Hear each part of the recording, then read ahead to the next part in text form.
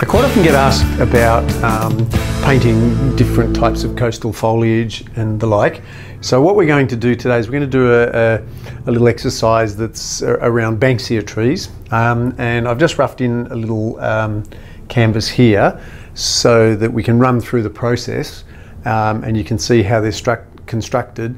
You might be surprised that it's a lot simpler than you think.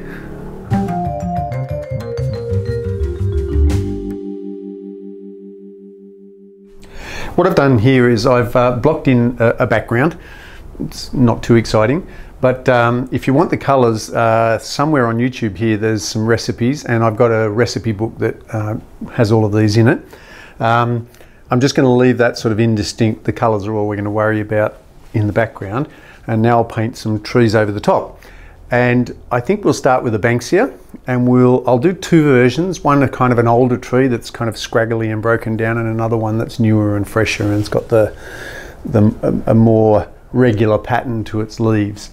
But we'll go through the process of constructing it purely and simply as far as shapes are concerned, and then add colour to that. Okay. I've mixed Dioxazine Purple, well actually I've mixed forest green with some Dioxazine Purple.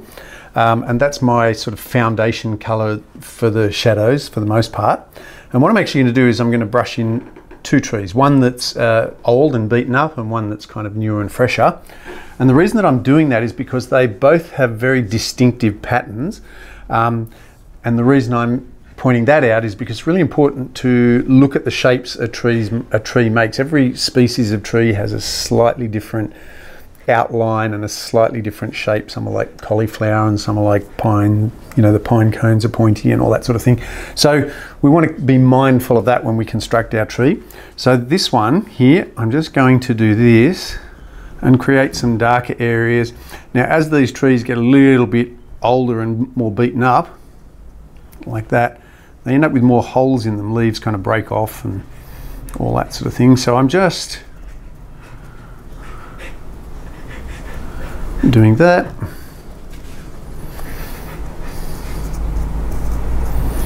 And I'm just rolling the brush because it gives me a nice random kind of mark like that.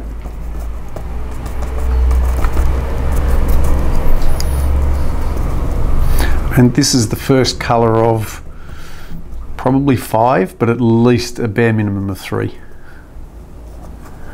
Okay, so that'll do for the older tree for the moment.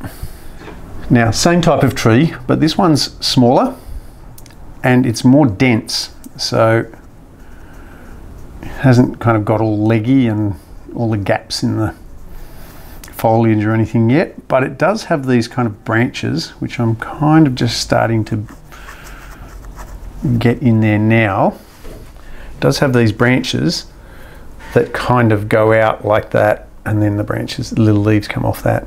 So I'll put that there. Okay, and that'll get me out of trouble for the moment. I'm just going to change brushes now.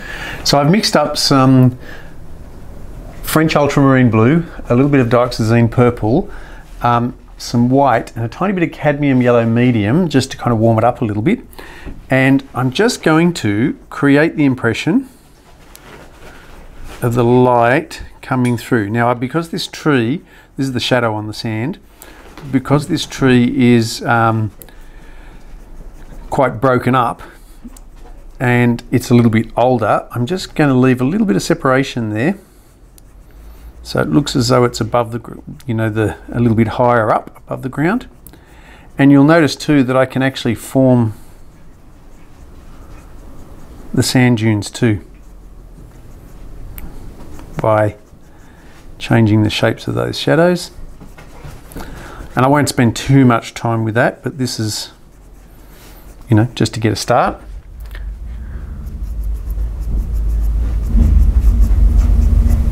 Like that. And this other tree over here, it's a little bit denser and younger, so I'm going to tuck the shadow right up underneath like that.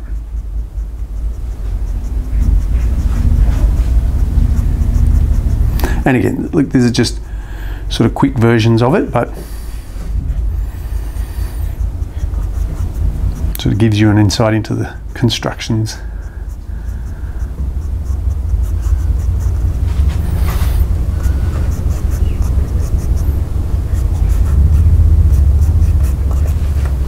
So that little bit of purple there is really useful because it puts the trees in the correct plane. So this one looks a little bit closer to you and this one's a little further away. And the fact that I've broken up the shadows creates the impression, or broken up the shadows of this one creates the impression of more light coming through.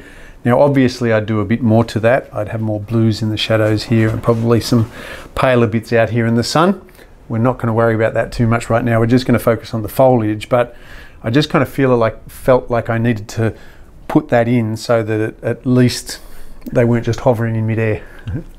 Okay, so here I'm using the same color that I started with originally, that Dioxazine Purple Forest Green combination, but I've added a little bit of Cadmium Yellow medium to that just to lighten it up a little bit and to give it a little bit of suggestion of highlights here and there.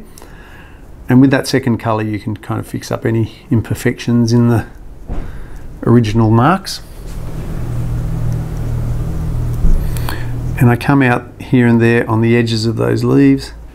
Some of those leaves will be out in the sunlight like that.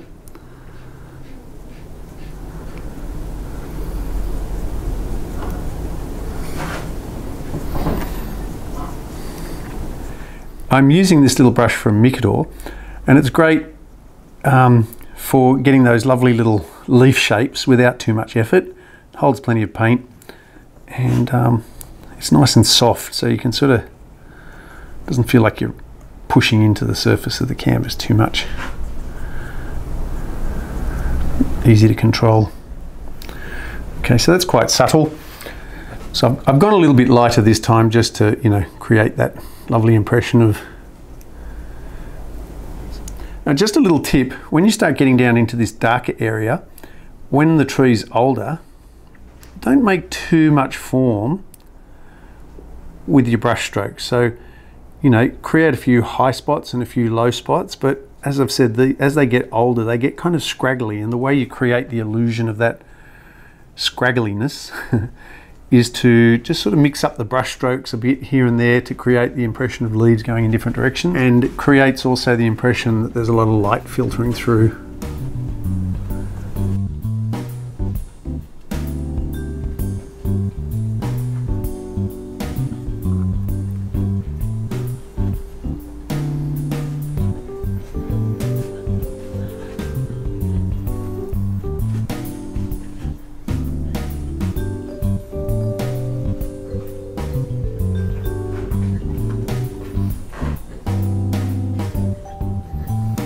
So while there are some forms to some of these branches, it's also quite chaotic, but with a pattern.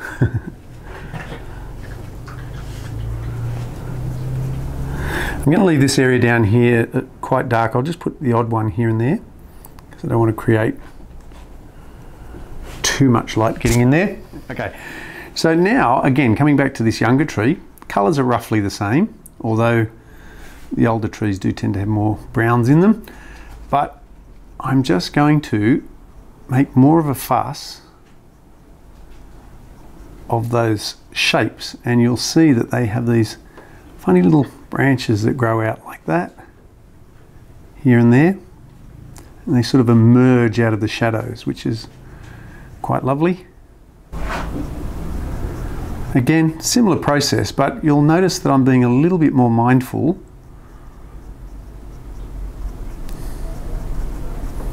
of the shapes of the bush here, and you should be able to start to see, you know, some of the little branches emerging out of the depths of the shadows. Okay, so I'm literally going to continue repeating this process, but Banksias have a lot of white in them, especially on the underside of the leaf, so I'm going to add some more yellow and more white. Okay, so I guess go back to the process.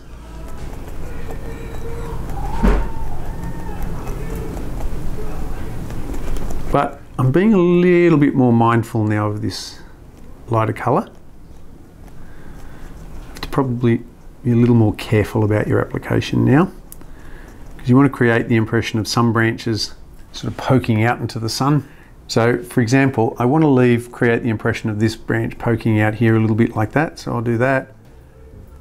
And I know that that will have some more highlights, and that should, in theory, make it look as though it's popping out of the shadow into the sun. It'll look more obvious when I get down here.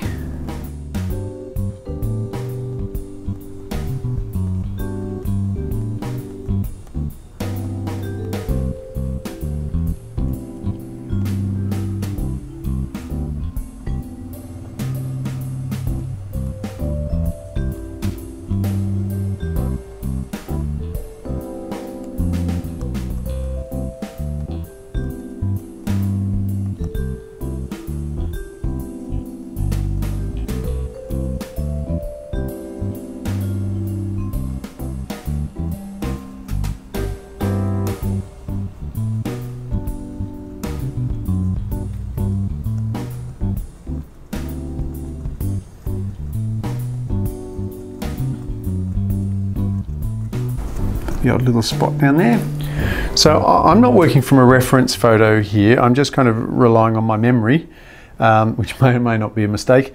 But if you are working from a reference photo, and I do recommend that before you do that, you go out and look at the trees. Like, just sit and look for a little while. Worst case scenario, your blood pressure will drop. But if you sort of sit and look at the trees for a little while, you'll start to see that they do have a pattern. What is not a bad idea when you look at your reference photo, see if you can break it up into sort of the darkest color, and looking at the darkest color, the lightest color, and then an intermediate color somewhere in there, and you'll be able to see, if you can look at it in the lightest color, you'll be able to get a sense of where the sun's coming from and how it hits the tips of the branches, and how that, or the leaves, and how that creates the shape of the tree. That's one of the difficult things about painting nature, is that you have to find the thing that makes it look like it. And sadly, or not sadly, the joyful thing about that is that you get to sit in nature for a while. So I'm just going to a couple more highlights here and there, like that. And again, I'll keep repeating this process. And of course, you'd have more highlights towards the top, like that. So we're back onto our younger tree now, and it's the same principle in that I'm just adding highlights like that to all of the branches that I think are going to be out in the sun, like this. And I actually repeat this process maybe 5, 6 times with different colors, but each time I almost repeat exactly the same process. I just paint less leaves and I paint the leaves that I think will be being hit by the sun. And that, of course, is also part of the plant's pattern. So it should start to look a little bit as though we can see leaves poking out of the shaded areas into the sunlight. So I used that same color as I used before, but this time I've added more white to it, and this time cadmium yellow light. If you use cadmium yellow medium, it tends to make it look later in the afternoon. If you use the cadmium yellow light, it tends to make it look more like the daylight. I have a whole pile of theories about that, but we won't go into them right now. And again, as I said before, it's literally the same process, but with this older tree, I can break up the patterns a little bit, you know, create the suggestion that some of the form is still there, but that, as it's got older and shedded leaves and all that neatness has come out of it.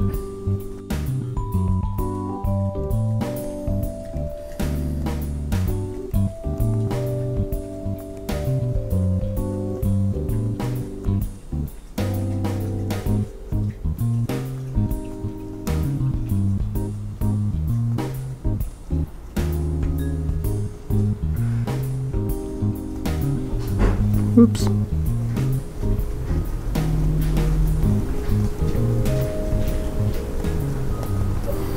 If you do a bit of a blob like that, don't worry about it too much. You can always cure it the next time round.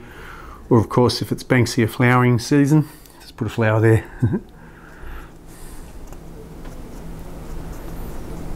So I'm just going to again repeat that same process, but this time again, this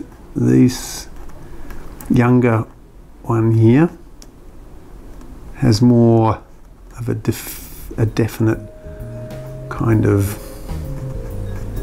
pattern.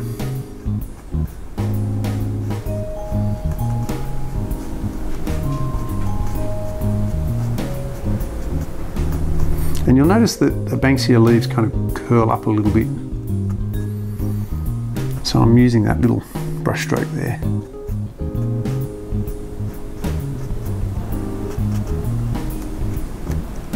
So I've added again a little bit more white, a little bit more yellow, cad yellow light, and again just here and there, like that.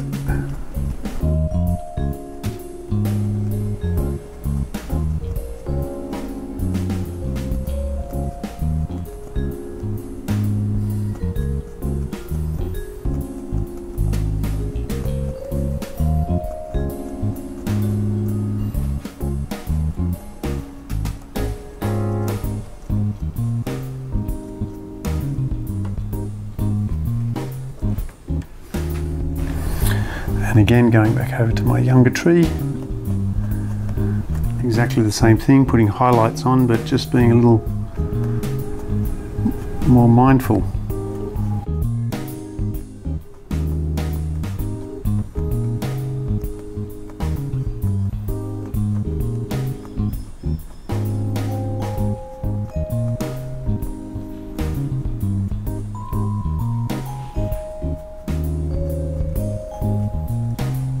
So I've mixed some burnt umber and French ultramarine blue, and that's kind of my Banksia tree in the shadows colour. And I'm just going to drag it down here like that and spread it out a bit at the bottom there like that. And it's not a bad idea just to hold your paintbrush a little bit further back like that. Just roll it here and there, and you get that lovely broken kind of dead branch thing that they do.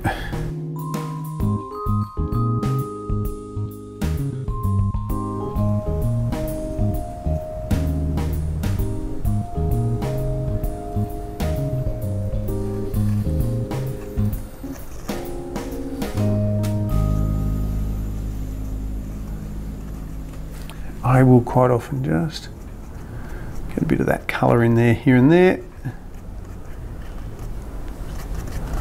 A couple of dead leaves. I'll just put a little bit here because there's that.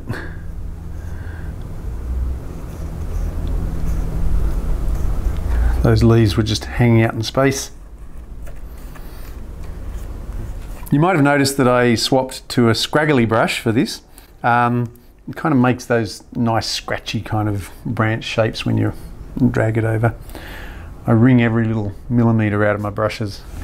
Now this tree doesn't have a lot of branches sticking out of it. It's only young, so it's, you know, we might just do that just to kind of create the impression, and maybe just one like that here and there. Okay, so I'm using exactly the same colour, and I'm just going to paint in a few of those Banksia cobs. Now, if you notice, they always seem to, or usually seem to point straight up. So all you need to do is get that sort of dead timber colour and put a couple of those cobs pointing up like that, and your imagination seems to do the rest. Might just tick a little one there and one there.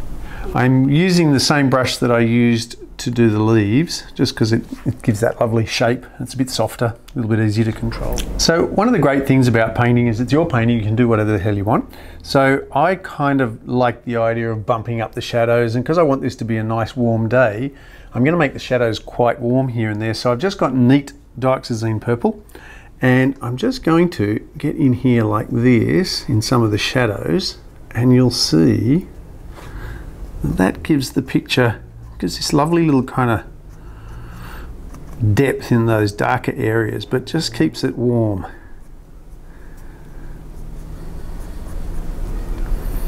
And you might want to experiment. I've actually got a little bit too much water with that, so I want that much stronger. And by the time you whack a few of those in there, here and there, like that, you've got some lovely shadows. It's just another little bit of colour,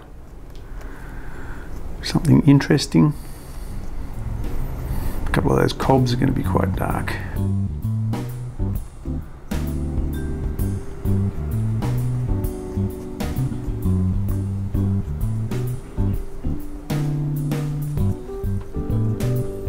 And by mixing up those brush strokes like that, it's all adding to that illusion of kind of chaos and scraggliness. That hole was bothering me. Alrighty, I'm going to do the same over here. Get right down in there like that.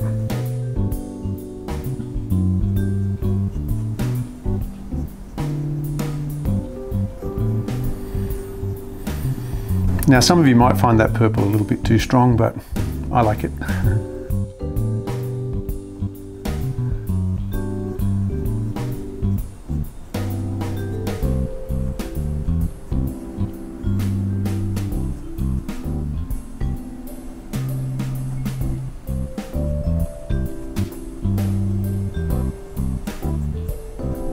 Quite often when the light hits a leaf,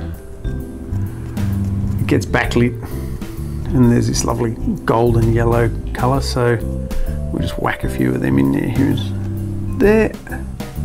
So I'm just using this cad yellow medium neat, and I'm just putting it here and there strategically, because when the light shines through leaves you get this lovely backlit kind of greeny gold colour, and this is kind of a cheater's way of getting that. And you add another little flash of colour into the picture, just more of the story. And I'll do the same thing over here, but again,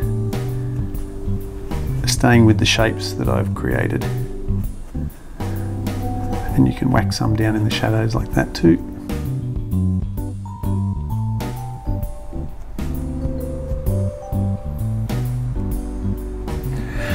So I mixed permanent alizarin, cadmium yellow, medium, and a little bit of white. And don't be too sort of hard and fast with that, because there's a really broad range of colours that you can do with Banksias. You can tend more towards the permanent alizarin and white kind of thing. But anyway, this is just a nice way of getting a bit more colour in like that. And the cobs are actually the dead flowers. And remember we said that the cobs tend to point straight up. So I'll just point the flowers straight up like that. And this young ones, the flowers quite often grow out of it towards the top of those branches. So I've just added white and cad yellow light. Thinned it out a little bit too much, but anyway, just wanted to get a few more highlights in there.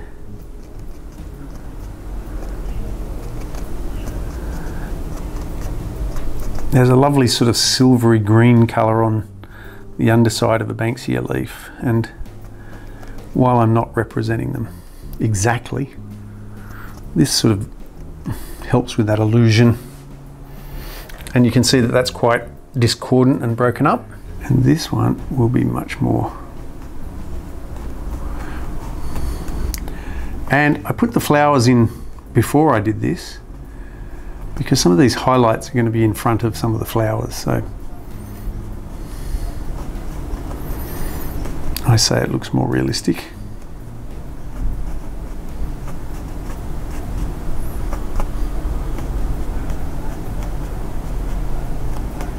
So I'm not really happy with this in here, so I'm just going to bump that up a little bit.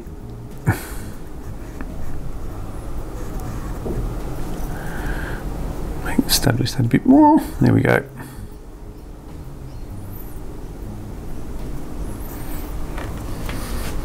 So this is white thinned, and I'm just going to create the impression that the light's hitting some of these branches.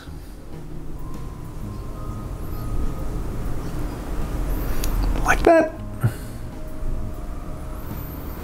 And that kind of adds to the scraggliness of it all. And this one's quite young, so it's not a lot of light getting in there.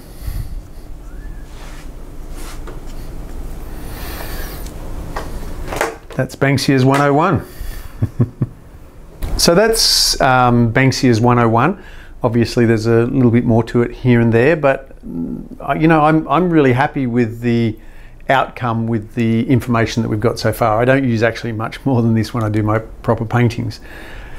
So if you want to have a bash at that yourself, there's a list of all the materials and everything you'll need in the description. If that was useful and you enjoyed it, make sure you like and subscribe and become one of our wonderful members who we adore. Thanks so much.